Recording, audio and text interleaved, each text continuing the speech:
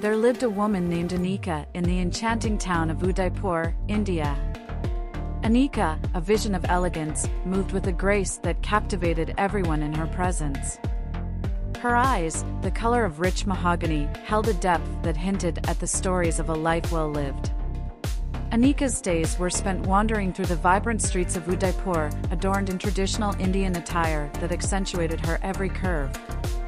She wore the vibrant hues of the saris with a confidence that left onlookers mesmerized. Her attire spoke of tradition, yet her aura exuded a modern sensuality that set her apart in the timeless town. In the evenings, Anika frequented the shores of Lake Picola, where the ancient palaces stood as silent witnesses to the tales of bygone eras. Wrapped in the warm glow of the setting sun, Anika's silhouette against the backdrop of the Aravalli Hills painted a picture of timeless beauty. The locals often spoke of her as the embodiment of Udaipur's allure. Anika, with her intriguing mix of traditional values and contemporary charm, became a source of inspiration for the artists and poets who roamed the town's narrow alleys. Her laughter echoed through the air like a melodious raga, leaving an indelible mark on the hearts of those fortunate enough to cross her path.